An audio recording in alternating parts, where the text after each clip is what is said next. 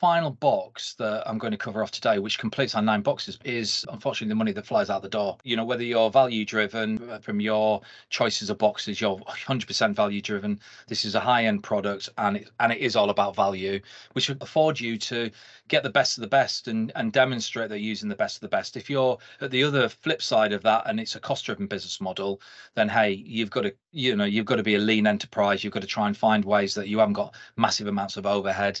And it is worth bearing in mind that for those of you that intend to have a business model in 20 years from now, or have a legacy that you're going to pass on to somebody that is very labor intensive, you know that we've reached the point of peak population. In actual fact, we've got population decline in the Western world, and it's actually not going to get any easier finding people. In fact, it's just going to carry on getting harder because the existing population aren't replacing itself. They're just getting older, which again lends itself to looking at your key activities and your key resources and just trying to develop a competitive but lean operation if you can. And again, back to that point I was making, we've hit peak population. We're an aging population in the West. In fact, the only country right now, or the only area of the world right now that hasn't already hit peak population is sub-Saharan Africa. Everywhere else in the world, China, India, Europe, the whole of the Americas, the whole of Australasia have actually hit peak population, and now all of their populations are aging. So they're not replacing people. So there's no growing. So this thing about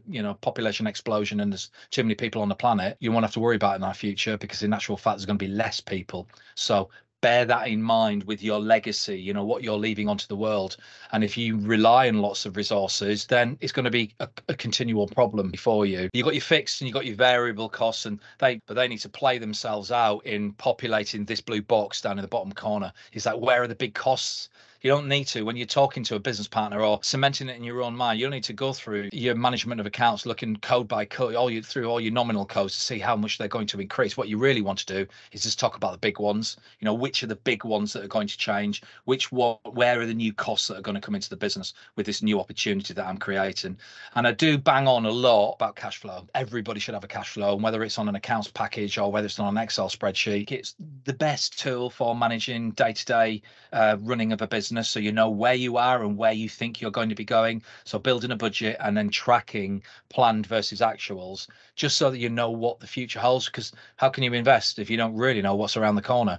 And and that's the cost element to it. But also, the cash flow forecast is a tremendous tool to sharpen the resolve of people who are in sales in your organization, responsible for sales, because you can set targets and you can build out scenarios and say, well, okay, for us to be able to do this, this is the operational costs. We need to increase sales. So then suddenly you can start introducing targets and expectations on new business that's being acquired. And all of that's driven by a really simple sheet. So if you're not using cash flow forecasts, please do. So that's the overall business model canvas. You've got a certain type of customer, you've got products, and you need to be able to describe the characteristics that resonate with that customer base. This is to create long-term relationships, and you do all of that through your 5 phases of your channel strategy and get that right. And it doesn't need to be complicated. In fact, the opposite is the case. You're going to have to do some stuff now, and or other people are going to have to help you, and it may well require utilizing new resources that you're not already using, or untapping potential within existing resource bases, or finding new partnership models to be able to deliver it.